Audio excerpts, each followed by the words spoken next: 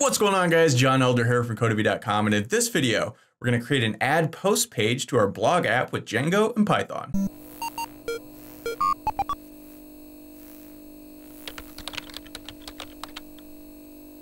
Alright guys, like I said, in this video, we're going to add an add post page to our Django blog app. But before we get started, if you like this video, want to see more like it, be sure to smash the like button below, subscribe to the channel, give me a thumbs up for the YouTube algorithm, and check out Codemy.com where I have dozens of courses with hundreds of videos that teach you to code. Use coupon code YouTube1 to get $30 off membership. That's all my courses, videos, and books for a one-time fee at just $49, which is insanely cheap. Okay, so we've been working on our blog app here in Django, and we've got a couple of posts. We've got a post page, and when we click on one of these, it goes to the actual post, and we can click back, and we've got some navigation, and that works. So in this video, we want to create a page so that we can create a new blog post from our app. And you know, right now we've got this admin area, and this is what we've been using up until now. So if you type in your username and password, you've got your posts here. If you want to add a post, you click on this add post, and then you enter it in here and click save, and then that works. Well, that's okay. I mean, you could keep it like that if you want, but if you want an actual page on your website where you can actually type a post and things like that, we need to make some changes. Now, obviously, you're not going to want a page like this just open to the world to where anybody can create a blog post, and we'll talk about authentication later on. In this video, I just want to create the page that allows us to make blog posts, and it's actually surprisingly simple. So let's head back over to our code, and you know, whenever we create any sort of web page in Django, it's always a three-step process. We got to create a template file, we need a view, and we need a URL. So let's just go ahead and do that real quick. So let's go to our templates, right-click, and create a new file. And let's just go File, Save As, and let's just call this add_post.html. Really doesn't matter what you call it. And we can go to any of our other pages, like our home page, and let's just sort of grab all of this and copy and go to our, where did it go? Add post page and paste it in. Now this is going to be add blog post or whatever. And this we need to take out, but the rest of this can pretty much stay the same.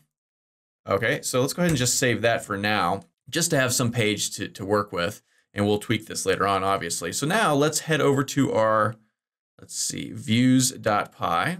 And up until now, we've got these two things we're using, list view and detail view. And if you remember, the list view is the thing that puts all of our blog posts on the main page.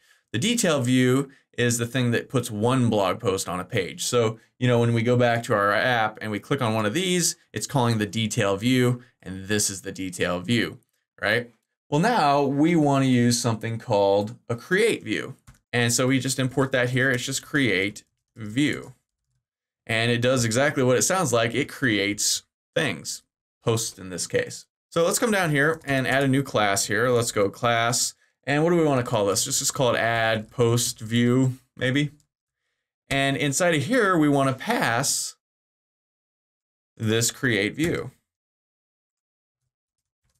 Just like we passed the detail view into this one and the list view into this one for each of these pages. So, okay.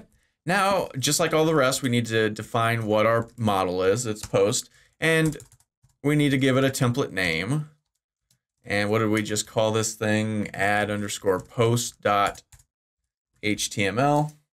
And now we need to designate which fields we want on this page, right? And the fields are from our models.py. So we have to choose from title, title tag, author, and body. Now we can just put them all on the page if we want. And I think that's what I'll do. I'll show you how to do them individually in a minute. But to put them all, we just go fields, and we just define what fields we want. And so I'm going to go __all __. And that will put all of our fields up on the page. So, okay, go ahead and save that. Now we need a URL. So let's head over to our urls.py file, and let's create a new one. So let's go path. Now, what do we want this path to be? And like the URL, I don't know, add post maybe, or just post, whatever you want. We'll go add post. And now this is an add post view because let's see, where's our views.py file? We grab this thing, right? And then it's .as_view. just like with these other two. And again, up here, we need to now import that view as well, right? And then finally, we give this a name. And what do we want to call this? Doesn't really matter. Let's call it add_post. Make sure we've got our commas and stuff. Okay, so let's go ahead and save this, and that should work. So now we can go, hopefully, to this page, our add post page, and it should just work, right? Make sure your server's running, and boom, there it is, add blog post. Now there's nothing there yet, but that works. So now, while we're thinking about it, let's change this link to this page so we can just click this to add our post. So let's head back over to our base.html, and in our nav bar code, we can see here's this link. Let's change this to add post, and then inside of here, we want a Django URL tag. So it's just URL. And then where do we want to put this? Where do we want to point this? Well, whatever we named this line here, whatever we named this URL right here, we can just pass that in there, save it, and that should work. So let's make sure this worked. All right, so add post, boom, we go to our add blog post page. Okay, very cool. So now we need to put the actual form on the page so that we can actually make blog posts, right? So let's head back over to our add post.html thing. And here it says add blog post. I'm going to change this to add post just to make it a little sleeker. And now we want to, let's see, create a form with a method equals to post, right? And then we need to create a CSRF token. And the CSRF token is a cross-site request forgery token. It's every web development framework uses them with forms so that hackers can't steal the information between submission of a form and acceptance of a form, etc. So we just do that CSRF_token, and that's all we have to do there. So now we want the actual form itself, and I'm just going to use the Django form system. You know, in a lot of my past videos, I've created forms manually because a lot of times that's easier. But in this case, I'm just going to use the Django form system to sort of break it up a little bit. So we just call form.as_p, right? Now we also want a button here. So let's go button. And let's say post. Let's just call this button post. Okay, now that should work. So let's go ahead and save this and come back here and see. Now if we hit reload, boom, here is our thing. Now this button looks kind of wonky. Remember, we can always go to get bootstrap and get a different button. So click on documentation, go to components, and then go to buttons. And we like this secondary button, which is this one right here. So we could just give this a class of BTN secondary to our button field here. And that should do the trick. So let's just do that. Save it. Reload, boom, now we got this button. Now, obviously, this form needs some formatting, right? There's no formatting here. This is just the default Django formatting. And we're probably going to do that in another video. This one's getting a little bit long. But yeah, this works. So let's add some line breaks here just to push this down a little. All right, so we can give this a try. So let's say this is my third blog post. And here the title tag is already filled up for us because remember when we did our model in the last video, we changed this to have a default of my freaking awesome blog. And the only reason we did that is because we added this field later after we'd already created some blog posts. So we had to do that. Normally, if you were doing this from the beginning, you wouldn't have to put this default thing. And in that case, this field would be blank. But we can change this. So remember the title tag is this thing up here. Right here it says my freaking awesome blog. But let's go ahead and change this to my awesome third post. And we could pick the author, admin, and we could say this is my third blog post. I wrote it on the web page, right? So now if we click this post, we got an error. So we need to do some things here. Now look what this says, no URL to redirect to. And what's going on here is it doesn't know where to go after we click the button. So we need to change that. So let's head back over, and we actually do this in our models.py file. So let's open that up again. And here's our model, our post model, our title, tag, author, and body. And here's the little section, remember, that does the formatting for our admin section. And just underneath this, sort of still lined up with this, we need to create another function. Let's call this def get underscore absolute underscore URL. And we want to pass self here. Now, why are we calling this get absolute URL?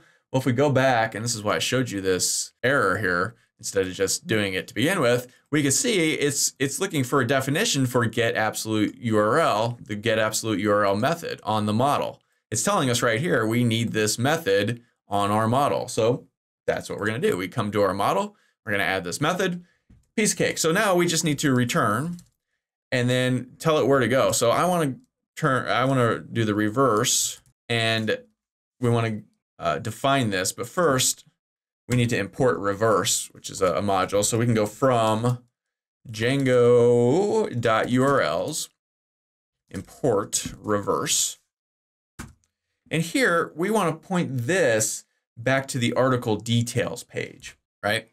And if we look at our urls.py file, that was this thing right here, or article-detail. So let's copy this and head back to our models.py. So we want to go article detail, and then we need to pass some args here, some arguments, because we need to tell this what article detail page to go to, right? So we can go args equals, and this is a string, and inside of this string we want to pass self.id. And remember, anytime something is created in our model, it's given an ID. Sometimes we call it a primary key, sometimes we just call it an ID. They're both the same thing. And here we can reference that right here and tell this thing where to go. So, okay, let's go ahead and save this. Now we can come back here and go back, or we can hit reload, and we can post this thing again. And boom, this is my third blog post. It takes us to the blog post page itself, and piece of cake. And we can see now article 4. We had 3 before, but I think since we clicked the button twice, it created a blog post twice. So we might have to mess with that. So that's cool. So you can see up here, my awesome third post is the title, up at the title tag. This is my third blog post, the actual title. Here's the content itself by John Elder. Cool. And if we click back, we see, yeah, this is my third blog post has been added again. So I'm going to take that out real quick.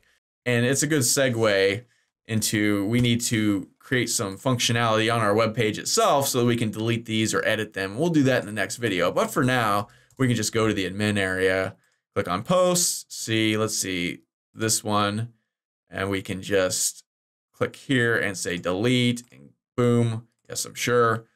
All right. Then if we come back here, now there's only 3. And if we click on this, it works. So very cool. Now, one last thing, if we click on this, it still says my freaking awesome blog at the top here. So, and if we go to our ad post, well, let's go to our article detail because we did it on that page. Let's just copy this line of code. Remember, we learned how to do this, I think, in the last video. So we can add this here. Instead of post title, we can say, well, we could just write some text. We could say create a new blog post, right?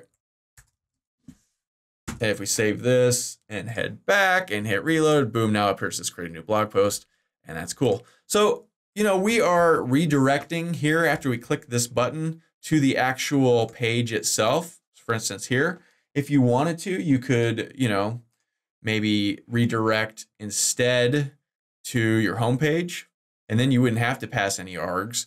And in fact, you probably wouldn't really need to pass anything. We could change this. Well, let's just do that real quick. Let's change it to the home page. So I'm just going to copy this whole thing. And instead of article detail, we'll just go home here. And we don't need to pass any args because we're just going home. All right. So now if we come back here and let's add a post, and let's say post the 4th, test 4th post, author admin, hello world, 4. I don't know. Now if we click this, boom, it just goes straight back to the home page. So whichever way you want to do it, you know, is totally up to you, but very cool. If we click this, boom, hello fourth world, everything still works right. All right, now one more thing I wanted to mention, we're putting out all of our fields on this page, the title tag, the author, and the body. And those come from, obviously from our models.py file. These are these fields right here, title tag, author, and body. And remember when we first created this thing on our views.py file, we put the fields equal to all. And I mentioned that you don't have to put all if you don't want. You could designate certain ones. So let's go ahead and do that real quick. And to do that, it's really easy. You just, let's go fields equal, and you just create a Python list, and then you just pass in whichever ones you want. So you can go say title and separate them by comma, and then say body. Let's save this. And these two things here, I'm just getting them straight from our models.py file. So it's these things right here, the title tag, the author, and body. So we're picking the title and the body here. You can do any variation that you want. A bunch of reasons why you might want to leave out certain fields in your model from your post page. And, oh, forgot the S. So let's go fields, save this, come back here, reload, boom. Now we just have the title and the body, right? So pretty easy to do that. Let's go ahead and change this back real quick. And one more thing I want to show you, I'll just uncomment and comment.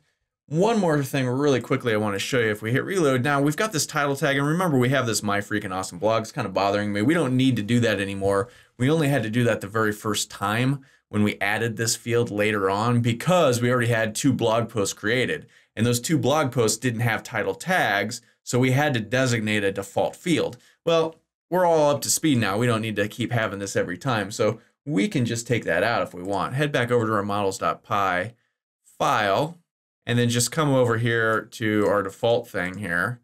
And we can just take this out, right? We don't even have to make a new migration or anything. We don't have to push the migration. We don't have to migrate. We don't have to do anything. We can just take that out, save it. Now if we come back here and hit reload, boom, that title tag is gone and it still works. We can go 5. Title tag 5, author admin, and let's say 5th post, boom, and it goes back and it works and everything's fine. So I want to take that out and that's cool. So very, very easy. I think you'll agree to create an add post page. Now, obviously this needs to be formatted a little bit and stuff like this. If we just click this, we get some authentication stuff here or whatever you want to call this. Troubleshooting, whatever. It says, hey, you forgot some things here, right? So that's cool. Django has that built in. So very cool and very easy.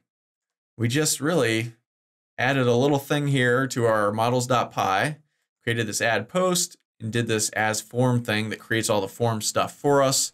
We've got our CSRF token. If you're curious what that is, we can come back here and view the page source. I just right-clicked and come down to the actual form itself. And you can see right here, here's the CSRF middleware token. It just creates a value of this long sort of random number key thing that helps somehow protect your form from hackers hijacking it.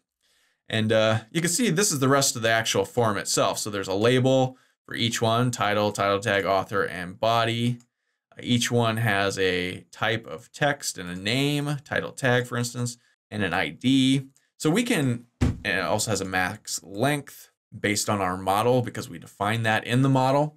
So obviously we can format this. We can give this some CSS styling. We can use Bootstrap on this, and we'll get into that in probably maybe the next video or so. But for now, I just wanted to get the functionality of this thing up and running and show you how easy it is to do it. So that's all for this video. If you liked it, be sure to smash the like button below, subscribe to the channel, give me a thumbs up for the YouTube algorithm, and check out Codemy.com where you can use coupon code YouTube1 to get $30 off membership. The page is $49 to access all my courses, hundreds of videos, and the PDF versions of all my best-selling coding books. Join over 95,000 students learning to code just like you. My name is John Elder from Codemy.com, and we'll see you in the next video.